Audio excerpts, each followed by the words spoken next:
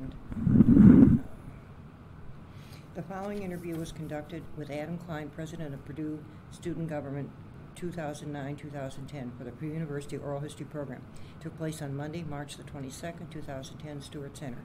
The interviewer is Katherine Markee, the Oral History Librarian. Welcome. Good morning, Adam, and thank you very much. Good morning. Can you tell us a little bit about where you were born and your parents and grade school?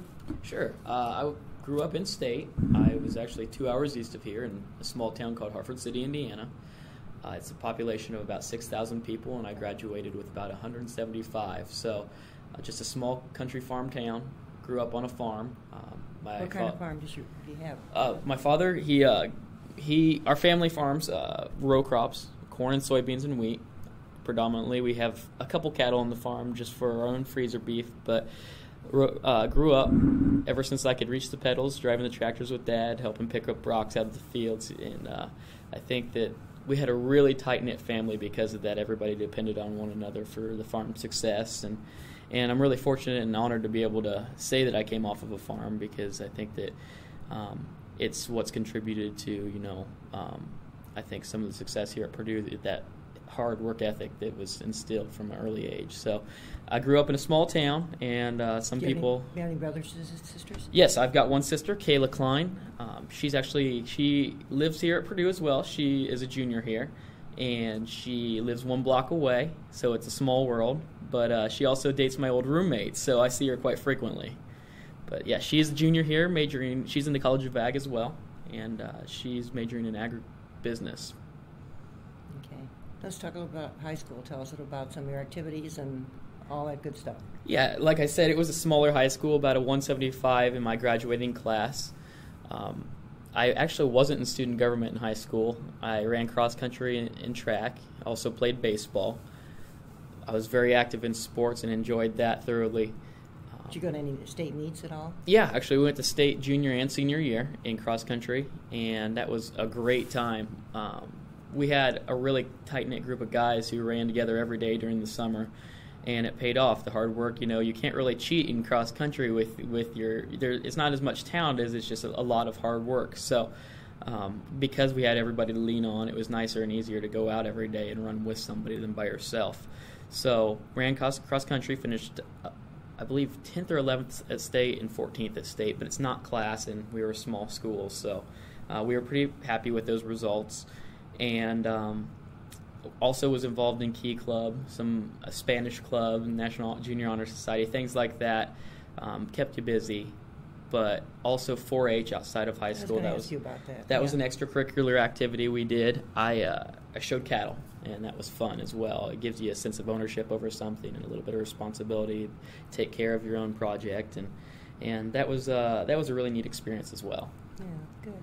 When did you decide? Did you thought about coming to Purdue, or were there other schools that you were thinking about, or how did that come up? It was a really hard decision, believe it or not. My dad was a graduate of Purdue. My mother went to Ball State. However, I wanted to run in college, and I looked at some other Division I schools who actually had a little bit more attractive offers on the table for scholarship assistance. But when I visited with Purdue, I just fell in love with it. And when you get down to the nuts and bolts of things, you go to school for the academics. And I really liked the academic curricula they had here and the personnel here. I thought that, there was a risk of being a 1 in 40,000, just another number. But when you came here, the faculty that I had met made it feel so small, made the university just more homey. And that along with the opportunity to be on a 40,000 person campus, so much bigger than my hometown, it presented a lot of opportunity, and that's when I made my decision after the campus visit. Good. Okay. Where did you live when you first? Now let's talk about your major and your extracurricular activities, and then we'll move into the student government this year. Sure. But your major and some of the other activities that you were involved in. Sure. I'm a major in agricultural economics, and I thought when I came from the farm that I was going to do my 4-year degree and just move straight back to the farm. Things have since changed a little bit. I think that, the farm's still right there close to the heart, but maybe it might not be quite as a direct path back. I'm also involved in Alpha Gamma Rho, which is an agricultural fraternity. Joined that because I think that the way the agriculture is going, it'd be nice to know a lot of other young farmers in the state, And also, I was looking for a place to live, and the guys seemed a lot more like me, which was nice. So, ended up joining Alpha Gamma Rho, and that's something that I have not regretted one day. And I am also within Purdue Foundation Student Board, which is a student organization that caters to President's Council here at Purdue.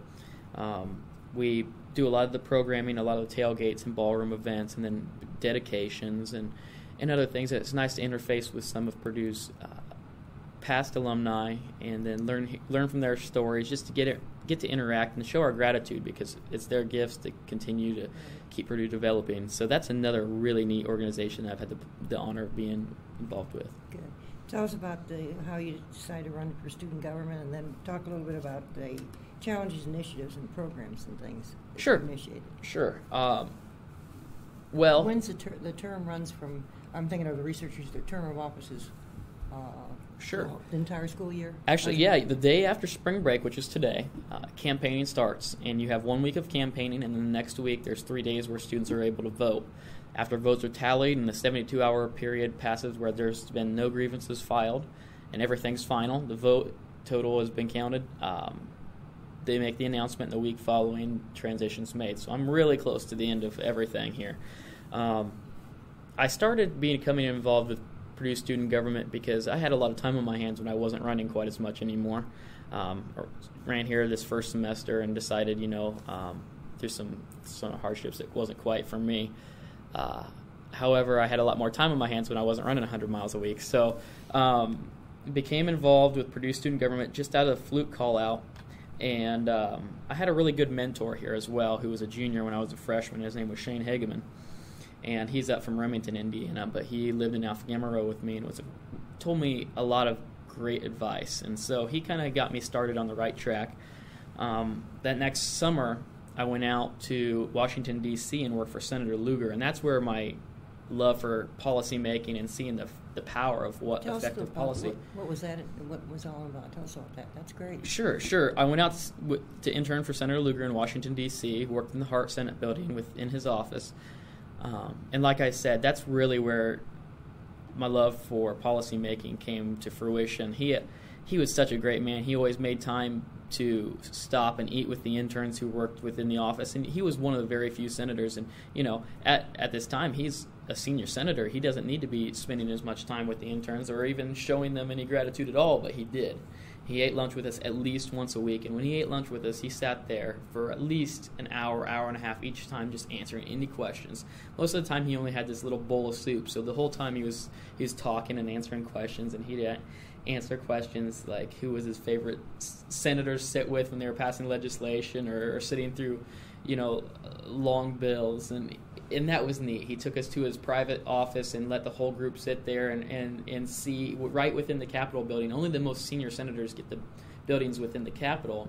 He had a treadmill in there, a little fold-out futon, and that was just really cool. All the perks that go along, right? Yeah, that was nice because when they're doing filibusters, he needs to be closed whenever things come to a vote or when things end or when he needs to be on the floor. You learned a lot about the processes, but you also learned about why you want to be a representative. And he really instilled in us the reason why you should want to serve the people. And just learning from him was probably the experience that sparked interest to come back here and try to help represent the students. Purdue is a great, great campus, and a lot of the faculty are very receptive to student concerns, which has been neat. If there's a student issue, they're more than willing to meet with you about it, and then also take the next step of trying to initiate improvements that you might propose. Right. So there's good rapport. It's been a really good relationship that we've built. So, student government, it's been a great, fulfilling experience. You've learned, I've got my value out of my tuition money because you've not only learned the things inside the classroom, but you also learn the things outside the classroom that most students don't get. I mean, this is a 1 in 40,000 student opportunity, and just being able to sit on vice presidential interviews, going and seeing, the provost search committee meetings, going and being a part of that thing. After you leave Purdue, that's still going to be here. Those changes are still going to be something you implement. The COREC, which has been a student initiative from the ground up, that's going to be a groundbreaking this year. That's a $98 million proposal. That's just one of the things that we are really proud of, that students have been able to get behind, and faculty members and administration here have supported as well. And that good relationship is kind of why I'm so proud of Purdue's progress to move forward, even in hard times like we're in right now. Right. It's a good experience. You were on the search committee you've been on several search committees, haven't you? Yes. Right. Did they pick other members of the student government as well? Yes, they do. They do. Actually, I was in the initial phases of the provost search committee, and that had conflicting times with another search committee that I was already on. So the vice president took over the provost search committee this round. But I'm doing the vice presidential search committee for the new student affairs vice president, Tom Robinson's position. And it's been really interesting to hear from the candidates their perspectives and how diverse they are and what each different person can bring to the table. And it's different than just an undergraduate employer interview, because these people are highly polished, and it's hard to kind of sometimes tell the differences between somebody. Great experience for you. Exactly. It's been great. And it's been an honor as well, because you want the best for the students and you want to leave the best behind for the students. So I guess that's been one of the most fulfilling things, even more than just trying to fulfill our campaign promises, which we've done a pretty good job of. We've tried to make sure that any promises we gave to the students we fulfilled, but maybe the most important is making sure that the right people get hired for the job and doing the best you can for the students every day. Right, exactly. And they come from, do you interact with them when they come on campus, the candidates as well? Right now, yeah. When they come. Right. Right now we reviewed their CVs, their resumes, and why they want to come back to Purdue. That was the first step, and from that we picked a pool of telephone interviews, which were a half hour apiece, and you do a telephone conference and you ask them the same questions, and from that pool you narrow it down even farther.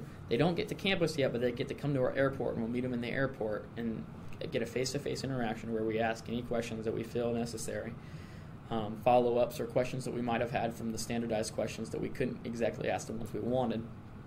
And then from that pool we'll narrow down to 2 or 3 that will finally, interact with students on campus, see the buildings they'd be operating from, see the personnel they'd be operating with, and hopefully we'll have a decision made by summertime. It'd be nice. When after the election is over, I'm thinking this for the research. After the election is over, will you be out of office, or do you continue on until the end of the school year? How does that work? It's a soft transition. Okay. It depends from candidate to candidate. I don't know that there's a certain day that you say that I'm out of the office now. It's with a 1-year term, it's very hard to have a learning curve to adjust to that kind of learning curve, because there's a lot of things you don't know about. That's where transition documents... Something might come on in the summers, or it's continuing on before you came on board. That's exactly right. I guess the old president serves kind of as a mentor until the new one has their feet underneath them. And that's nice, because it is very hard. It'd be nicer to have a 2-year term, but at the same time it would really, really hurt your chances of getting a diploma on time, because sometimes you're putting 40 to 60 hours a week into people preparing don't realize for things. The work that's involved with that, and because you have weekly meetings too. Yeah, weekly meetings, not only within student government weekly, but also weekly meetings with administrators. The dean of students and I meet every other week. Dr. Robinson and myself meet every other week. Pablo and myself meet every week. And that's just to name a few. Every vice president likes to meet with the student government to remain, very clear and transparent with what they're doing. Keep the conversation flowing and keep the interaction, which exactly. is really key. Exactly. Right. How about leadership? Your thoughts on a leader's role in academia as well as the professional world? Sure. Well, I guess to be a leader, you need to have somebody around you to lead with. And I say that in the terms of, I've always thought of it as you're only as good as the team around you. So the first element of anything is getting the right people on the bus, getting the right team around you, the people that you can trust, and then work with. Exactly, working with them. You don't need to be in front of them. In fact, you should probably be behind them. I learned it from the farm as well, because we've finally gotten to the stage where we're a little bit too big to micromanage everything. So you get the right people who have the gifts in the right areas, and you let them flow with it, because they're probably better in that area than you are. That's why you pick. That's why you delegate it. It's exactly right. So working closely with the team and keeping that team atmosphere and the ambiance right there, and giving people a vested interest is, I think, the key to leadership. I would have not gotten anything done this year if it wouldn't have been for the stellar team that we built around us. And it's never about it shouldn't ever be about the leader. And if that's your motives behind leadership, then you shouldn't be in that position in the first place. You want to be there because you're all there to help the students. And it's been a great experience because we have had the right people on the team this year. We've gotten a lot done for the students, and I couldn't be happier. And you set some goals, and you have to kind of follow those too as well. And some of the things that and you said earlier, the campaign promises, you want to stick with those, and these are the things that's why I got elected. That's what people do. Yeah, well, the first step's getting the people, the right people around you. The next is just setting those goals and making sure that you've got deadlines and steps and a foreseeable, feasible plan. We actually brought a new position on this year. It's Executive Director of Strategic Planning and Assessment. It's a really long title, but essentially what she does, and this was a perfect fit for this girl. We didn't have it before, but because we had this girl, we figured her name's Jamie Steiner, and she's actually one of the vice presidential candidates this year. But she worked out in Congress for a while. She's also worked for C-SPAN as an archiver. But mostly what she does, her job entails her to create proposals for whenever we walk into a meeting, that we've got the research data, we've got steps for the implementable plan, making sure that it is something that is feasible and of value to the students. So when we walk into these meetings and the administrators see that it's not just some pipe dream that we've dreamt up, that we've actually put work behind it, they're a lot more willing to work with us. And that role has been so key this year in helping all of our success, and we've got to attribute her to a lot of the success that the administration's had. And also you can look back on, you pick somebody who really you felt had the capabilities to do this and to fulfill the new position with somebody new on board. It's what she enjoys too, creating those kind of proposals. That's not something that I'm a huge fan of, but she loves it. So you give it to her, you let her run with it. She submits it to other people to review, usually either myself or the vice president or another cabinet member. We tweak it a little bit if it needs a little bit of tweaking, but she does such a good job too. It doesn't need a lot. So we submit that to the administrators. If they see something they don't like, or if they see something they'd like to strike or add, then we do that. But going into those rooms makes all the difference if you've got a proposal in hand as well. That's right, exactly right. Now let's talk a little bit about that. I gave you the things that President's Forum. Do you have any comments on some of those things that Keith talked about, leadership and things? They're kind of thought-provoking, I thought, and I happened to be at the meeting, and I thought it kind of, and as a side, I was very fortunate to be able to interview Keith Kroc. Have you met him? Yes, I've met him on several occasions, and Chairman Kroc, he is just one of the most inspiring men around. I'm kind of surprised he had 5 points instead of 3. He usually goes with 3 points. But he's fantastic, and he's got innovative thought, and he's been very successful in the business world. But the neatest part is that he's just a great man. And he's very personable. He's very personable, and he's got a great heart, and he cares a lot for Purdue. That's where his heart's at. So he's in the right position right now. Right. It's really we're very fortunate to have him. Very business-minded, but also very ethically driven and motivated to push Purdue to the top in the right ways, the right means. And to listen to him speak, you're right, he's just fantastic. And he's got great ideas. And I'm sure that in the time span that you got to interview him, that he probably instilled some thoughts in you that you probably hadn't thought about in a while. That's right. You do. And I think that's a good point to come away from, because a person in leadership or something of that sort, you come away, and that's when I've learned things from other people I've interviewed. You come away with thoughts like mentoring, how they perceive it, or there's some of their teaching techniques, and you learn a lot. And I think interacting with people all the time, you have to should take something away from them. That's exactly right. And he's somebody who can really lead, but lead from behind as well. Right. And he's a great face to have. When he has to step to the plate, he'll step to it. But he's somebody who can just motivate others and get behind them and give them that vested interest as well. Right. Yes. Did you go to those leadership classes? The Mortar Leadership Conference? Yeah. Yes. Yes. We went to that. Actually, one of my best friends put that on this year. They had co-chairs, Ryan Haven and Lindsay Myers. Okay. They had the best turnout in history. Good. They had great speakers there. Do you think there was something different they did this year, or they just got people to come? What is the size of it usually? I couldn't tell you the exact numbers, and I actually emailed a friend this morning. I saw them online, so I emailed them real quick, and they didn't have the exact numbers on me. I know that they beat it by 5 or 10%, which was good. Very good. Great speakers. President Cordova spoke. You had the provost. You had a lot of really neat people who were in-house, but you also brought in out-of-house people who brought things to the table that you might not think about as well. And to have programming like that at Purdue is just a testament to the value you're getting by coming here as well. Not only do we have 890 organizations, but we've got quality programming that goes on outside of the classroom as well. Yeah, and by them, putting on such a great conference, it's really a service to the students. Did Keith Clark speak at that as well? He gave the final commencement. I think he was the keynote when we all congregated again, but he was good. He gave his 3-point speech.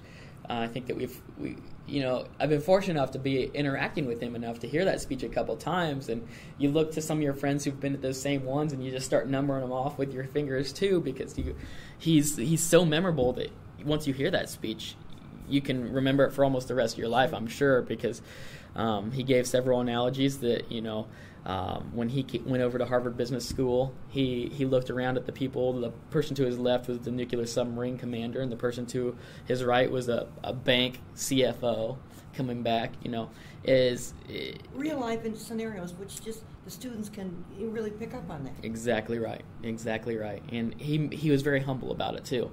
He gave the analogy that he was just Keith Kroc, Sigma Chi fraternity president, and he sat back down and tried to not put his head in the sand, but he looked around him and saw all that around him. And so it was very neat to put himself in that perspective, because you think of him now as, Keith Kroc, huge entrepreneur, very successful businessman, but he was there in our position once too, which is neat. Which is nice. You can go with that, right, yeah. And the next stage, tell us a little, and back to that conference, is it just one day? Yes, it's just one day. And do they have, I'm thinking of some of the things for the researchers, do they have it once every year, or? Yes, once a year. It's early in January. Actually, it's late in January. Okay. Forgive me. It's later in January, anywhere from the 27th to the 31st usually. It's from about 8:30 in the morning to early afternoon. You've got 2 breakout sessions, I believe, but in the beginning you get greeted by President Cordova, and it's moderated by people on mortarboard, and then you come back, and Keith Kroc, or whoever's the keynote, gives a very inspiring speech, and you take a lot away from it, because the whole day is about focusing your leadership skills and honing them even more, and that's great, because I think Purdue really produces a lot of leaders out in the workforce, and it's because of these kind of programs that make it happen. They're very key. They enhance the whole educational experience that people have. Oh yeah, which is good. The next stage. Sure. Well, first for the researchers, he's looking towards commencement. Yeah, I'm looking towards commencement. My term here ends in about 2 weeks, but I'll still be in the office as the old alumni, or whatnot, giving advice where we're asked. But after commencement, I'm going to go home and try to earn as much money this summer for the fall, where I'll be attending law school. I don't know where yet. I've applied to several different places: Georgetown, Duke, Notre Dame, IU. I know that it's crimson and cream, but it's no black and gold, but it is a nice institution of higher learning in the state. And I think a lot of people, when it's so close, neglect to see that. But it is a good opportunity, and that might be somewhere as well. Texas, some other smaller schools as well. But law schools is where my mind's set right now. Whether that takes me back to the farm, I think that'd be a great possibility, especially with agriculture and the direction it's going, globalizing and such. But the next step's definitely a law degree. Okay. In closing, any closing kind of something I didn't ask that you'd like to add? No, I think that, everybody you interview probably has a different, unique Purdue story. But the thing is, it's all about Purdue, and all those stories are special because of Purdue. And one of the things that I ask the people is a Purdue tradition. Is there one that comes to mind that you'd like to share in the time that you've been here? Sure. Some of the most fun ones, and this year actually was the first year for both of them, was the fountain run. Go out when the weather gets warm. I did this fall because I just got back from Brazil and had an okay tan. But no, we do a fountain run. That was really fun, and that was something that you can say you're a Boilermaker because you've done a fountain run. Doing a free ride Friday with the Boilermaker special, that's great too. Just riding around in a mascot. You can't do that in hardly any other campus, And then also sledding down Slater Hill. While it's a little bit dangerous and you want to take your precautions, that's something that any true Boilermaker probably shouldn't miss out on, because when it snows here, it snows pretty well in Indiana, and going down that huge hill is too irresistible.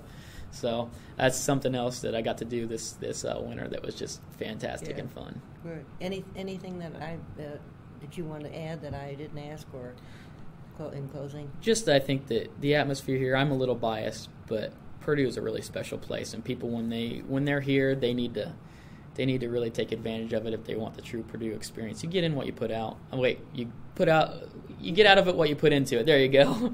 But no, that's exactly the mentality you need to take when coming to Purdue, right. and you'll be satisfied with your And experience. you'll be looking to coming back. For the The Boilers. Oh right? yeah, big time. Right, Big time. okay. We've got some really bright years ahead of us. So. That's right. Yeah. Thank you very much, Hey, Adam. thank you very much. Okay. Thanks.